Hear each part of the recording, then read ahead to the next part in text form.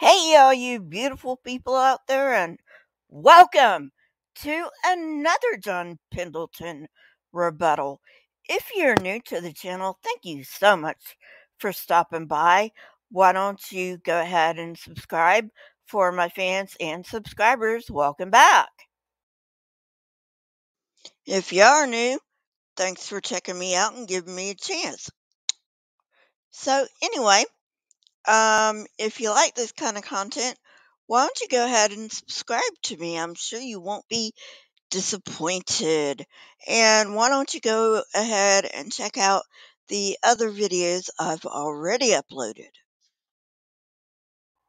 Speaking of getting on with the video, grab your popcorn and your facepalm gear, get comfortable, and let's go pummel some creationism nonsense.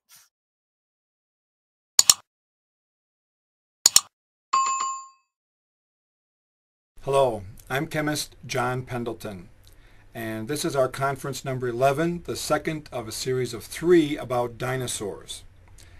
In this one today, we're going to begin out with the movie Jurassic Park. Now, in the movie Jurassic Park, and by the way,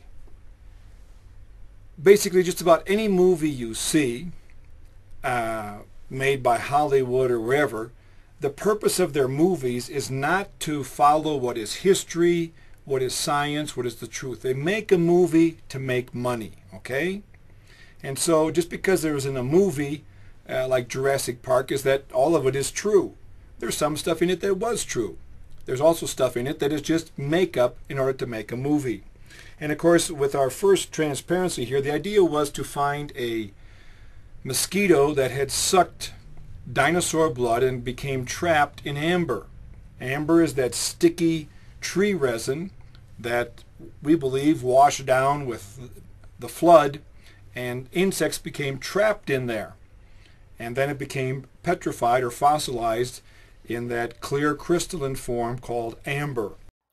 Wait a minute. You mean to tell me we get to talk about Jurassic Park? I love Jurassic Park. But seriously, I don't think we're going to be talking about Jurassic Park, people. Unfortunately, this is just a segue for his bullshit. Honestly, John, you should really think about the way you word things and how you introduce things, because you know what? It's not very honest to be saying you're going to be talking about Jurassic Park and talk about it for about 2 seconds and then go on. Amber is the sticky tree resin you believe washed down in the flood. It, are what are you, John? Are you saying that you think that resin came down in the rain? John, I really hope I'm misinterpreting you, and that you're not that stupid, but going on what I've heard on these quote unquote conferences, I don't have very much confidence. As we all know, fossilization takes a long time. But of course, you have to deny this fact, not because you're intellectually honest and are really looking for an answer, because this answer has been available for at least 50 years. No, you want to question this because you are a religious ideologue. And the answer that fossilization takes millions of years does not fit in with your 6,000 year young earth creationism, which I might point out is taught nowhere in the Bible. You made it up and inserted it into your book. But to be honest, I'm not that surprised. You see, I used to be a young earther, and I know that you make bullshit up and try to cram it into your book wherever you can and that book really doesn't teach what you say it teaches, and what it does teach, you reject. What is the truth is this next picture. They have found Tyrannosaurus rex bones that are not completely fossilized. They're not completely turned into stone.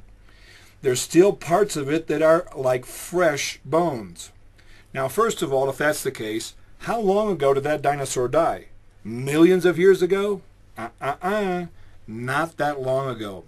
Some hundreds or maybe a couple thousand years ago, but not millions of years ago. And look at this. Under a microscope, they have found little red globules. Every test to present indicates we indeed have found real dinosaur blood. That is amazing. And that is devastating to the belief that dinosaurs became extinct 65 billion years ago. They died out, if they died out at all, completely. I decided to ask Dr. Schweitzer about the claims Eric was making about her findings. So I was recently in a Young Earth seminar where your research was used to support claims that working blood vessels, fresh blood cells, and intact DNA had been found in dinosaur cells or dinosaur fossils. Is that a fair characterization of your research? It's wrong on all counts. It has to do with words. What do they mean by fresh DNA? Basically a T-Rex with a steak in their mouth kind of a thing. But... No. It depends on how you define it. And that's what I mean. Words are really, really important. Do we have blood cells? No, we do not have blood cells. I don't have the data to support that. We have round red structures that localize to the blood vessel channels. They have the morphological characteristics of blood vessels. They have a chemical makeup similar to what you'd expect blood vessels to have, blood cells to have. So that was Dr. Mary Schweitzer in her own words on Paulogia's channel. Link will be in the description. He was actually answering Eric Hovind, but creationists steal these claims from other creationists. So it serves as a good keeper. As you can clearly hear from her own words, they did not find any dinosaur blood. And, just as an aside, she gets very upset when young Earth creationists use her work to try to prove their bullshit. They take what they want, what they think supports their claims, ignore the rest, and then to have the very scientist who found this to come on and say that they are liars. That says something, doesn't it? So, no, John, they have not found Tyrannosect blood in Tyrannosaurus bones. That's just a blatant lie, and you need to stop lying. Now, we want to go to Texas, south of Dallas-Fort Worth, southwest, to a town about 80 miles from there called Glen Rose. Next to Glen Rose is a state park called Dinosaur Valley. In that park, they have found over 2,500 dinosaur footprints in Cretaceous stone. Dinosaur footprints on private property, they found dinosaur footprints also. And they have located human footprints. You see, now just a minute. That's what I said. Fantastic, interesting new information. On private property, they found over 400 dinosaur footprints and 80 human footprints. Here's one of the footprints. You can see where the large toe is, the form of the foot of the other toes, and then a ruler alongside to give an idea for scale. Here's another human footprint. You can see the large toe, 1, 2, 3, 4 small toes. They carefully cut out the whole rock and then cut it diagonally with a sharp saw and found the corresponding lamination indicating it is a true human footprint. John, I don't suppose you know what pareidolia means. Pareidolia is basically when we seek patterns that aren't there. which is why some people think there's a pyramid on Mars. But anyway, those quote-unquote footprints don't even look like footprints. I know you know this because plenty of people have told you this before, and I even have a video on the subject. It's a live stream. I can't remember what it's called. If I can find it, I will put it in the description so you can see it.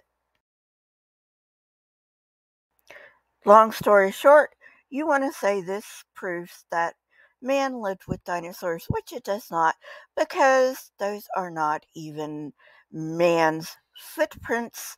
And besides all that, we don't even know they were found in Cretaceous rock, even if they were man's footprints. This is Carl Baugh's shit, and Carl Baugh is less than truthful. And I am so glad that you decided to put some pictures of these quote unquote footprints on the screen so that my audience can see that these are not human footprints. They don't even look like human footprints, John. So, yeah, pareidolia with deception. Any questions? Also, I gotta say, I love how you give all this information about, oh, they carefully cut the rock and they found that this is true human footprints, but you didn't cite any studies. Gee, I wonder why that is, John. You know, if there was a study out there, I'm sure you would have given it to us. So please forgive me if I sound less than impressed with your bullshit, John. Try again. And this time, you might actually want to dive into the literature. In fact, you might learn something. Oh, yeah, I forgot. Learning is against your religion. Here we have Cretaceous stone. In the front we see a dinosaur footprint, and just 18 inches away is a human footprint in Cretaceous stone. What does that mean? Men and dinosaurs lived together at the same time, just like the Bible indicates. A couple more. Okay. The man on the right here in the blue shirt is pointing to a dinosaur footprint. Actually, it's a trail that goes from top to bottom on the page. The man on the left in the yellow-orange shirt is pointing to a human footprint, a path that goes from left to right on the page. It's only 7.5 inches away from the dinosaur footprint. Indicates men and dinosaurs lived together.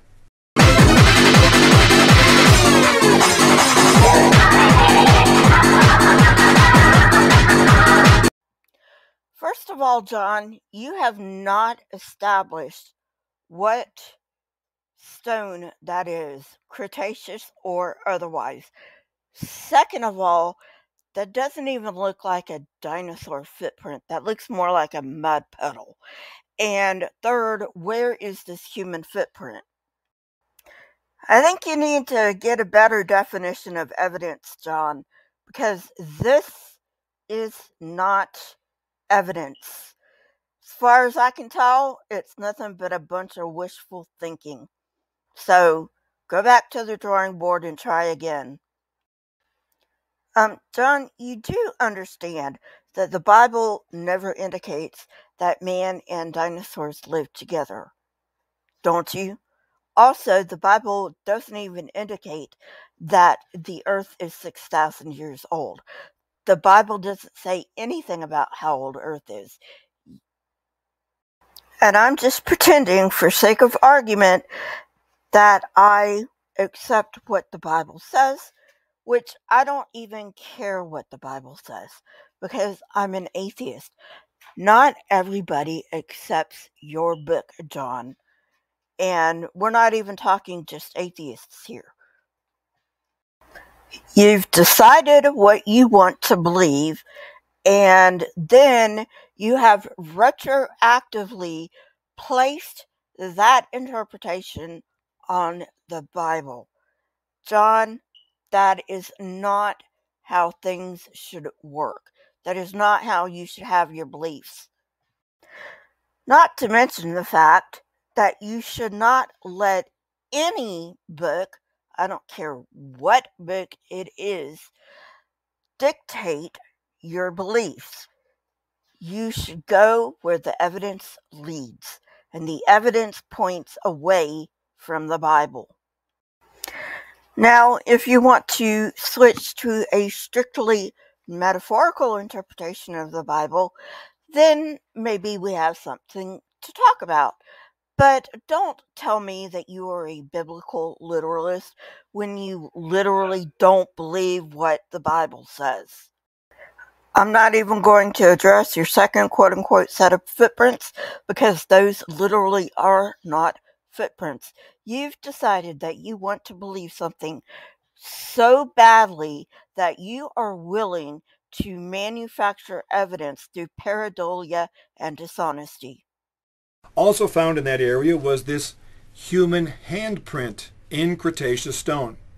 Geologists have verified this is Cretaceous stone.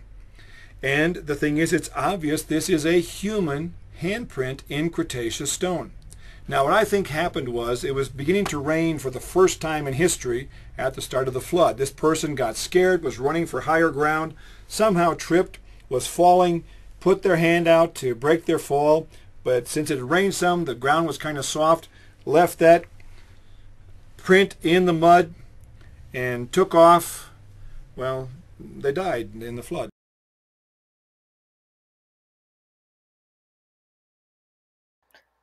Which geologist, John? Are you talking about Andrew Snelling? Because he's the only geologist that I can think of that would be so dumb as to put his stamp of approval on this bullshit.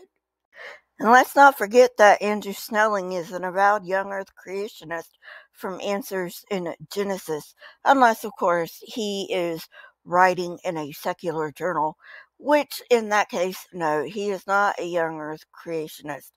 Gee, I wonder why. So now let's talk about this quote-unquote handprint, which is yet another Carl Baugh fake. Now, let's think about this. If it was a real handprint, why doesn't it have footprints around it? And why didn't Carl Baugh leave it in situ? Logic pointed this out in his video, but I would be remiss if I didn't point it out in this video also. How exactly did this handprint get fossilized in stone during the flood when everything was just mud? I mean, think about it. The only way this could happen is if there was some kind of a shield above this handprint that had been put in mud, and then the shield came on top of it, dried it out during the flood, and then the flood put a bunch of mud on top of it. Also, are we just not supposed to notice that he didn't bring any other footprints, dinosaur or human, together with this? It's just a handprint that we're supposed to believe is in Cretaceous stone. We're just supposed to take his word for it. I think not. I found 2 pictures of the supposed handprint at this site, and John has one of them, and to show you how dishonest he is, he shows you the one that looks more like a handprint. This one doesn't look as much as a handprint now, does it? To be fair, the other one really doesn't either. I mean, it doesn't really have the anatomical features except 5 quote-unquote fingers, although I can see where John with his pareidolia would get that it's a handprint, but it's really not. Anyway, this is just a natural formation.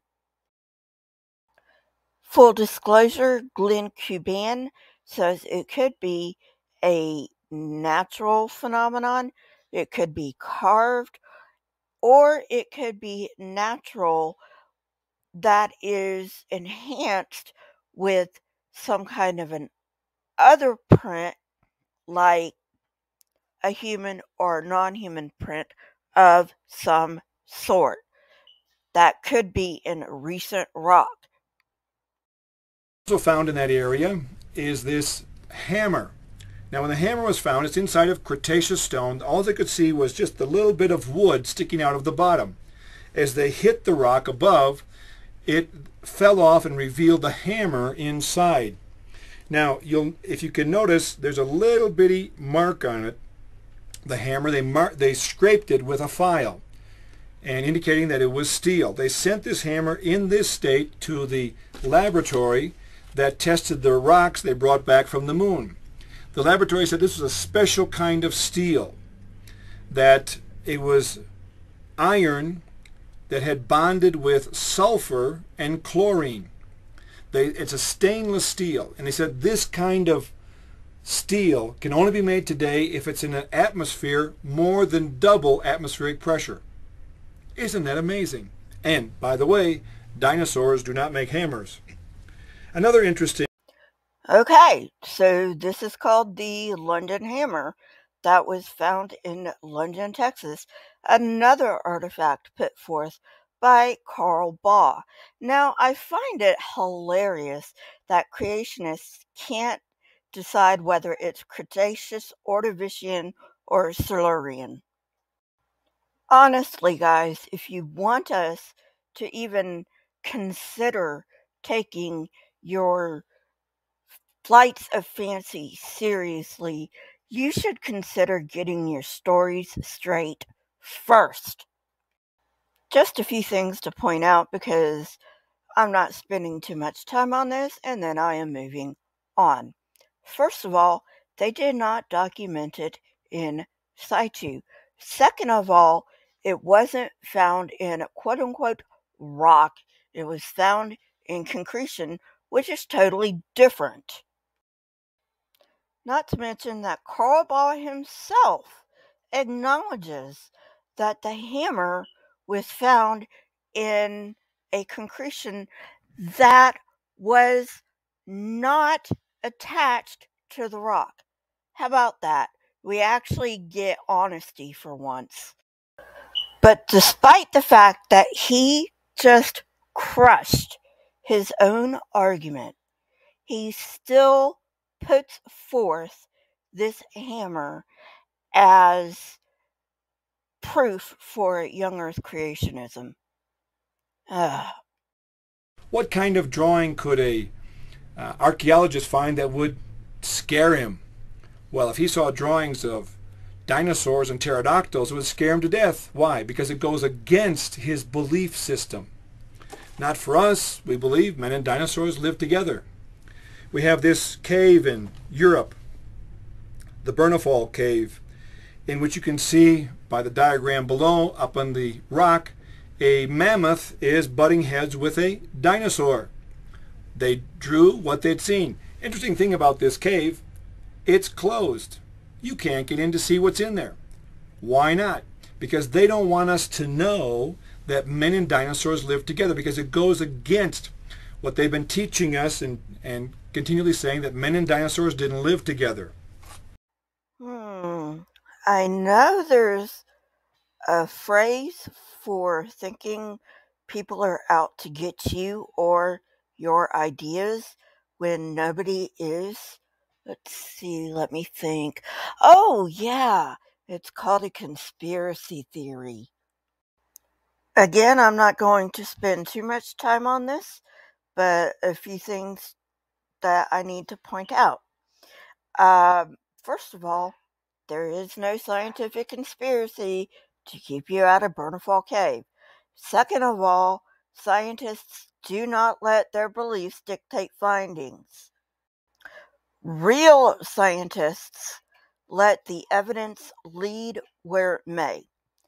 It is people like you who have to wheedle things into what you want them to say instead of letting them speak for themselves.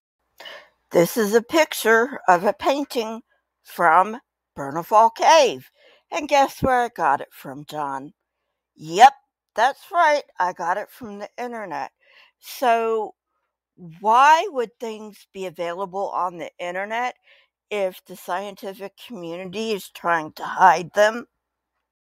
Wow, I'm spending more time on this than I'd planned. Point number, I've lost count. This isn't a carving, John. It literally isn't a carving. It is just a natural formation of Birnefal Cave. And the last point I wanted to make is that this painting is in Birnefal Cave. So John doesn't tell you that there are paintings in Birnefal Cave, just that there are carvings in Birnefal Cave. And you know why the pyramids are closed part of the year? I should also point out that even when the pyramids aren't closed, the Egyptian Antiquities Department has limited access for visitors. Now, the reason they've done this is because the condensation of the breath of the visitors has been deteriorating the paintings. That's why Birnefal Cave's closed. Where are dinosaurs mentioned in history with a different name? They're called dragons. We have, for example, the George of England that in the year 300 killed a dragon. And in England we have found fossils of the baryonyx, a type of dinosaur. Amongst the Aborigines of Australia, they have a number of legends and songs that are thousands of years old, in which they describe very clearly large animals in the lakes of Australia that would tip over boats and canoes, eat the people. If there were livestock watering there, they would be eaten. And the description is basically identical with the plesiosaurus, that long-necked marine dinosaur. Oh my fucking God. John, you are a complete idiot. This is a legend. A legend. Also, according to this site, the word dragon wasn't even a word in English in the 3rd century. It was not introduced to the English language until the 13th century, and it comes from the French language. Look, John, I know you're not the sharpest knife in the drawer, but honestly, how can anyone be surprised that there are dinosaurs on the English islands? Dinosaurs were on every continent. I also love how you don't even try making a point. There's a legend of St. George killing a dragon in England in the 3rd century, and there are fossils of baryonyx in England. Okay, so your point is? Well, thank goodness that's over. You know, debunking all this bullshit is really depressing. I mean, really depressing. I know I chose to do it, but it is depressing. So I'm going to watch some kitten videos and lift my spirits. Please subscribe if you're not subscribed already. If you're already subscribed, please make sure you're still subscribed. YouTube loves to unsubscribe people. Leave a like on the video if you liked it and a comment down below, and I'll talk to you later. Well, that's all for this absolute train wreck of a video. Hope to see you on the next debunked train wreck.